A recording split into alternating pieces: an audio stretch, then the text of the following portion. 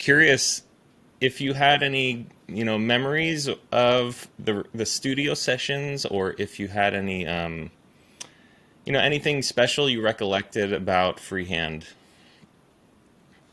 Well, Freehand was the first one that we did after the change of management, and we felt a lot more comfortable then. We were getting good reviews and great concerts in America, and we were moving into bigger and bigger venues, and even at that time we were starting to headline smaller, like 5,000 seaters. So there was definitely a taste of success there, and we were really up for it. Really wanted to go for it. And what had happened was, because of the change of management, we had a little bit more time to actually prepare for this album, especially rehearsal time. It was written pretty quickly, as Kerry and Ray always did, but we did a bit more in rehearsal this time, so we knew them a bit better. The other albums I'd been on, it had all been done in a rush, because of the touring, and it was quick. Write, record, get the album out, and that's it. So we had a lot more time. I actually knew what was coming, which was great. So it tended to flow. Was it typical of you to get to the studio and the material is all new, fresh for you to figure out what to do with? Oh, it's like a 50-50 thing. Octopus was certainly like that. That was just, a couple of quick rehearsals done. Power and the Glory, a little less so, but there was still a lack of rehearsal time. But in fairness, we didn't like to rehearse too much, to get to know the songs too well, because at that time it would rob it of a bit of improvisation. Take chances when you don't know it, and sometimes that works out really good. Do you feel, or I guess when you were encountering this new music, can you give us some sense of what was running through your head in songs like On Reflection, where it just starts out with this really unique vocal part, and then it turns into this incredibly orchestrated piece of music. What's going through your mind when you first encounter it and you're being asked to perform on it? Well, Kerry never ceased to amaze me, the stuff he came up with. But the thing was, he was classically trained, and what would come out of his head was just out of this world. It was, you never knew what was going to happen from 1 second to the next. All these different changes, and he'd write it all out, of course. I don't read music myself. So it was a case of learning it off by heart, and I used to get little cassette tapes from Kerry in the post, and learn them, count through them, and by the time I got all the counts right in my head, I knew the song. But the On Reflection was just amazing to listen to the first demo of that, and later on I got to play the vibes in it on stage, which was a real treat. And I was doing a lot more singing at that point with the band, and that was interesting as well. It was always great working in the studio with the guys, because we worked hard. It wasn't party time at all.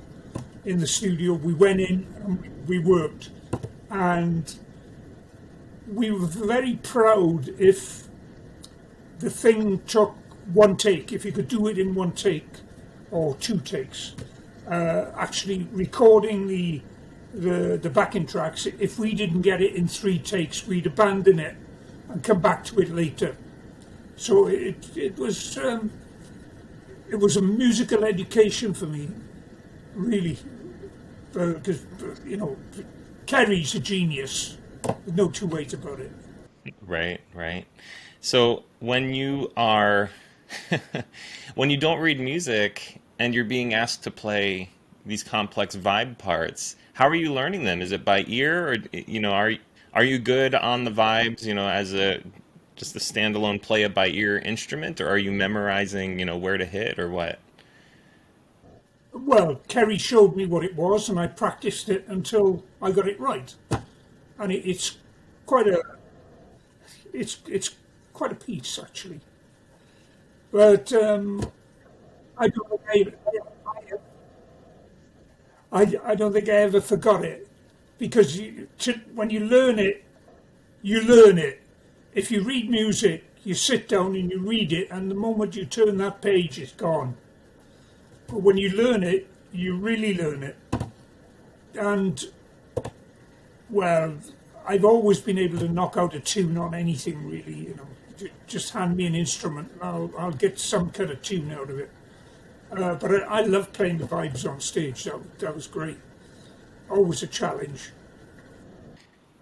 And what about pieces like Talabant? These sort of early music sounding pieces with a lot of the Renaissance type influence. Did you walk into these types of pieces and you just kind of knew what to do, or how did you approach them? Well, as far as Talabant is concerned, I wasn't on that at all. The story with that is I didn't play it. I didn't play on it. The story with that was that Ray and Kerry had been asked to do the theme music for a television series, a new television series of Robin Hood. So what they did was they got together with Ray's Revox and they played it between them on, to submit to the TV company. Well, anyway, the whole thing was shelved. So when they brought it into the studio for the Freehand album, the demo was so good. Ray said, "Well, actually, what I'd like to do is recreate the demo in the studio, just myself and Kerry." And Kerry played all the percussion, and Ray played all the guitar and other parts. So I wasn't involved. I just sat back and enjoyed the recording process that they did. Because don't forget that Kerry's got a degree in percussion. I'm just a drummer, or was just a drummer. He got. I think you're underselling yourself a little. I mean, I don't think anyone in this band is just an anything. Everyone played many things, and that's what makes the band so unique and interesting and special. I think that no one is just a bassist or drummer or whatever. You all contributed special capabilities beyond the instrument. But Kerry is a magnificent percussionist. I mean, you could put a sheet of music in front of him. He could play anything, anything at all. Because, I mean, vibes and marimba and stuff like that is percussion. And he just, on one of the later tunes, Design, he plays everything. Absolutely everything on it. Because he was the best guy for the job. I mean, Gary Green's a great percussionist. He could play tambourine far, far better than I could. He used to do all the tambourine parts. I just sat in the back and laid it. Yeah, so I feel that's a unique thing about Gentle Giant. There are a lot of drummers who might have tried doing things, perhaps more artistically or something like that. I love that what you're doing is supporting the band and you're providing sort of a framework for them to just go. But I'm curious, what was that a natural decision for you? Or was it something where you just felt, okay, for this context, this is the most appropriate thing to do? The latter. I came in as a rock drummer. I'd just come out of the Grease band, which is four to the bar and grabs and stuff like that. Lay into it.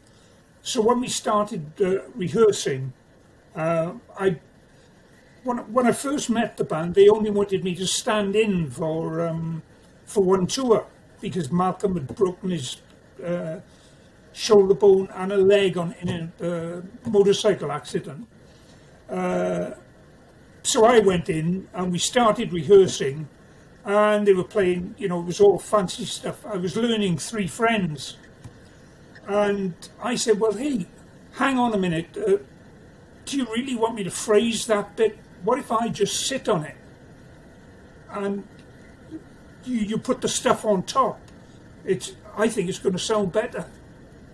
And we tried it, and it really, really worked because that, as you say, like the bedrock, I was providing a bedrock, so there was far more space for them to, for you to listen to what was really going on up there. You didn't have the drums getting in the way because, a lot of busy players, they phrase every single thing that comes up, everything that's interesting. But I don't play that way.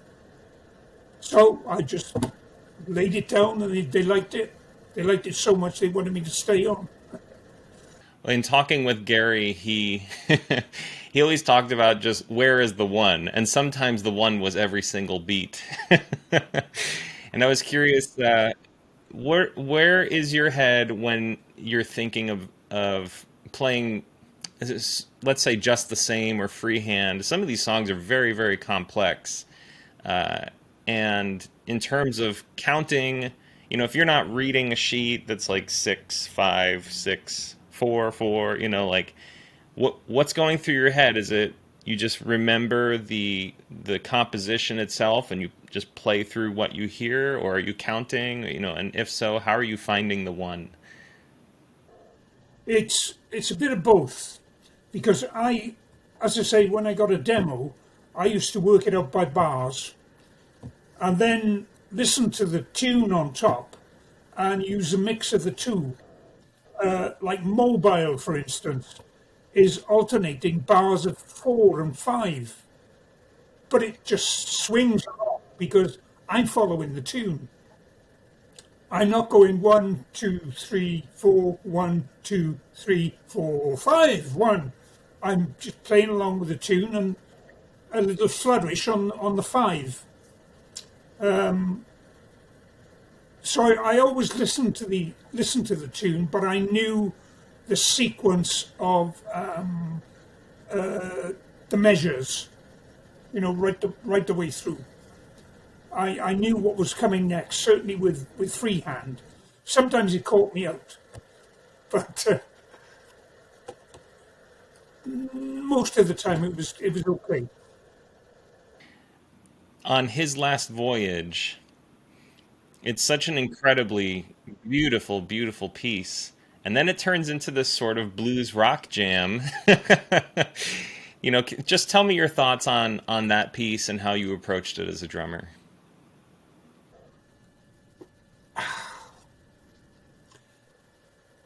When I first heard it, I thought it was baroque. When I heard the first section, but as we kind of developed it, it just became that center section is so slinky, and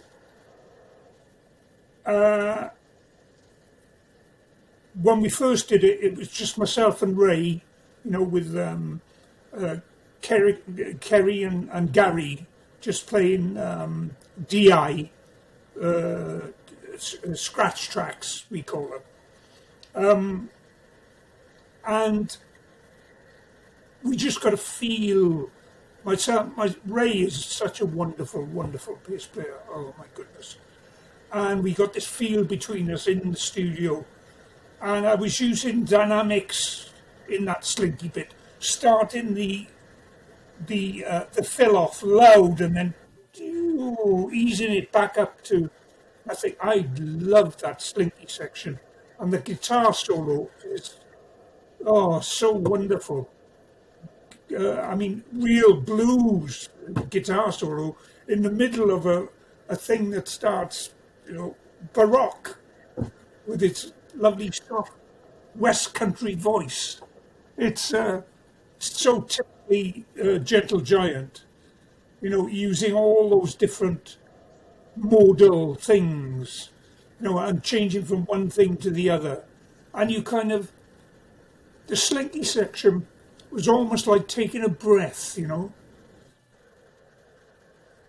just sitting back and enjoying, just going in waves like so, and Gary playing over the top. Oh, it was lovely.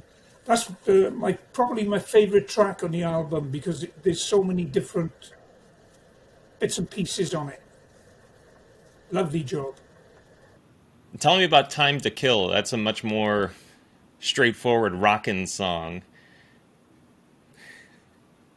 Oh, I enjoyed that one. There's lots of good bits in that. In fact, there's nothing that I dislike on the album at all. I think it's so diverse.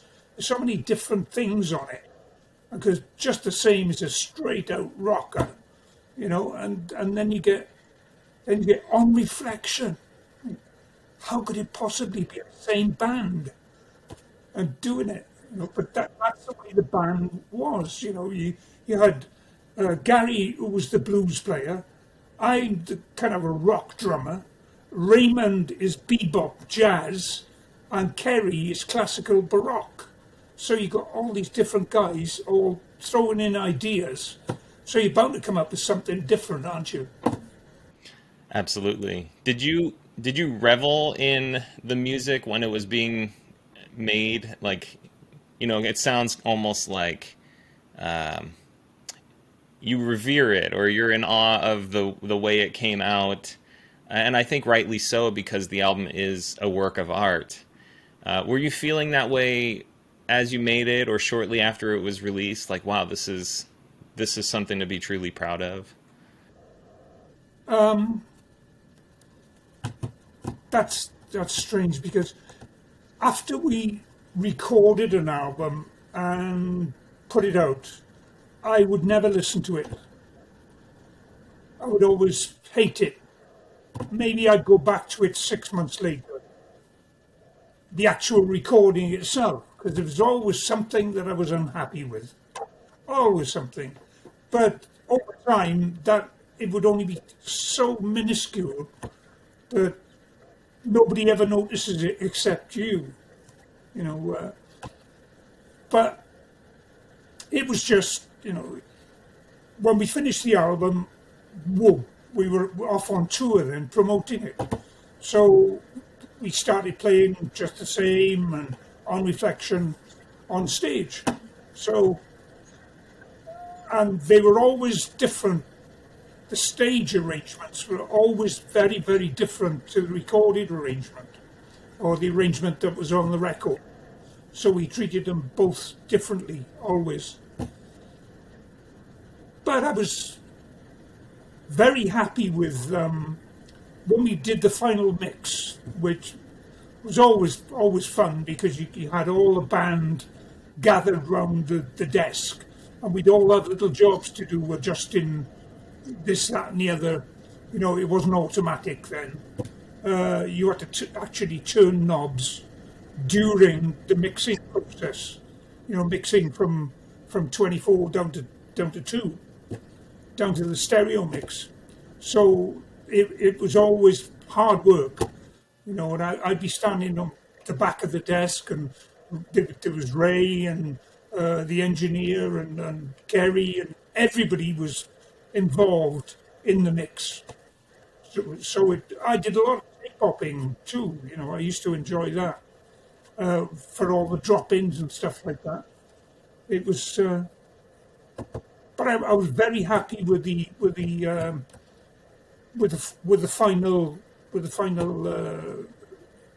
mix on the record. I didn't think it was anything more special at the time than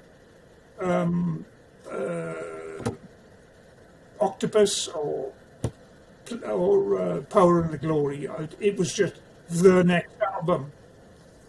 I didn't realize. I didn't realize actually when I knew that we were going to do this interview. I listened to the whole album for the first time in years and went, "Wow, that's quite good.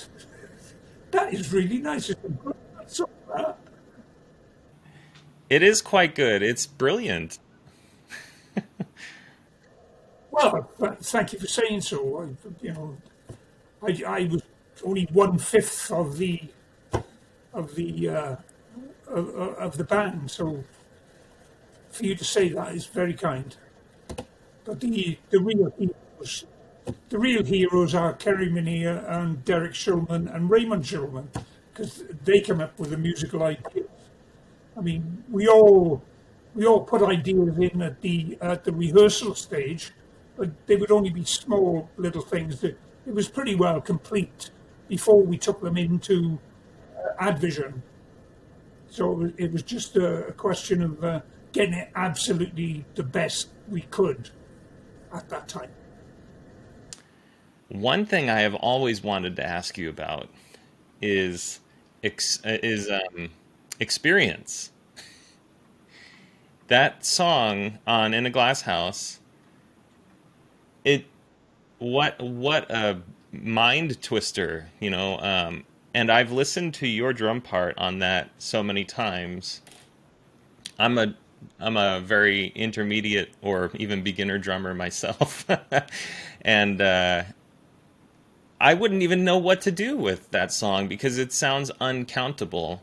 That whole and you're going like how were you coming up with parts for these these insane songs, particularly Experience, because that one is just so out there to me.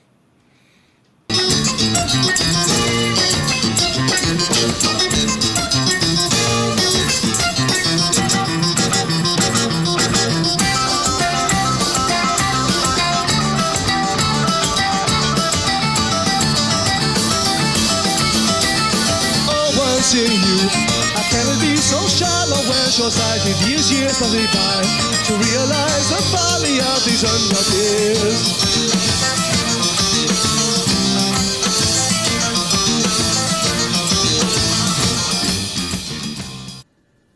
Simplicity.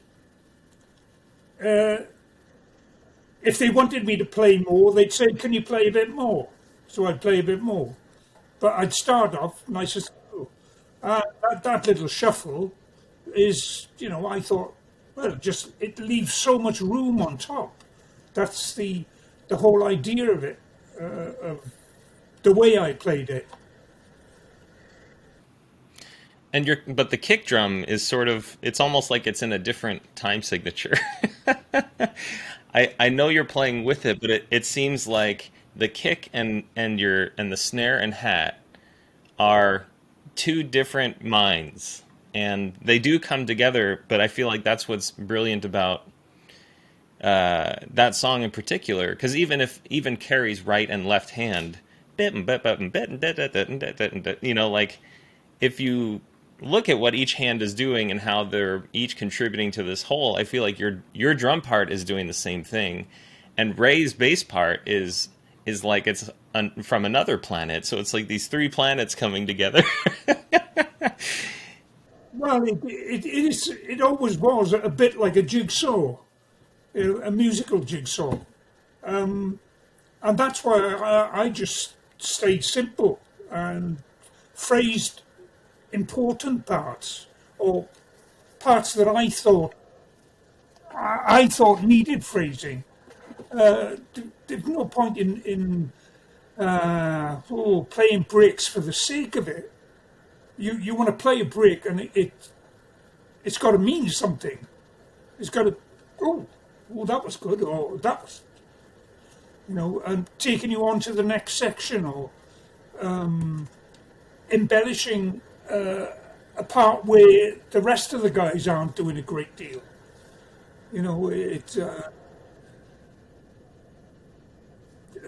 There was some really strange things, as far as playing is concerned.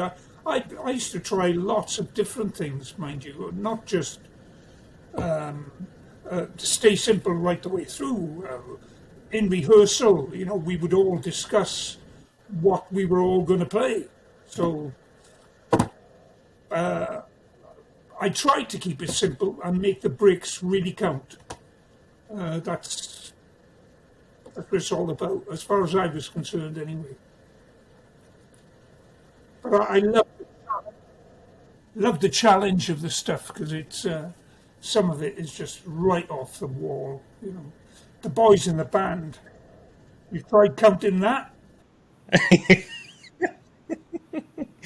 Yeah, did you? I know from my own experience, I've written and recorded music where I thought, what am I doing? Why am I doing this? Did you ever have these sort of moments, like, what on earth are we trying to accomplish here? No, because it was such a challenge. I'd always loved a challenge, and I've always been in bands, except for my first couple of bands, which were just back in the '60s and playing straight out rock and roll. From the mid '60s, I was playing in bands that were writing their own music, and in getting influenced by the West Coast movement. And the band called the Eyes of Blue that I was in, we did quite a lot of what would now be called early prog. There was a classical influence in that. So I always played music that was a bit challenging, except for the Grease Band. And the only thing challenging in the Grease Band was the rest of the band, because they were crazy. Right. Those guys, talk about rock and roll party, and those are the guys who were away with the fairies. Really, really, really mad guys, fighting and all, smashing up hotel rooms and stuff like that. And that was the only challenge with them. But the actual playing drums with them was a challenge at first, because they were so crazy. But I almost had a breakdown on a European tour, and I was determined to beat it, and I did. And very soon after, one of the band got poached by McCartney. Henry McCulloch got poached, and the band split up. So my next band was almost back to progressive music. When I heard what Giant were doing, that was great news for me. It was a musical challenge rather than a challenge of staying out of the way of getting punched by the rest of the. Yeah, a slightly different challenge for sure. Oh yeah, they were crazy mothers. The Grease Band. Oh my God. Any other freehand anecdotes that come to mind before we wrap up? Well, as I said, that playing On Reflection live used to be a challenge, because I had to kind of run round, play the vibes, do a bit of singing, play a bit more vibes, and then run back to the kit, stuff like that. And there was one It was one night in Ebbets Field in was it Denver, where there were microphones all over the place. And as I was running back, I was ducking down and ducking up and ducking down, and a hernia dropped out. A muscle dropped out of my stomach Oh no. as I was, yeah. And I just reacted by pushing it back in, and it was fine. Really was. And now I have a real hernia there. It's only a tiny one, but that was triggered off by that. Well, you can imagine being a drummer and having a muscle pop out Oh my when you're goodness. halfway through. I don't know how you Back finished to the that kit. show. Well, I just sort of tucked it back in. It was so strange, and it's as if it never happened. Because I just went back to the kit and started playing.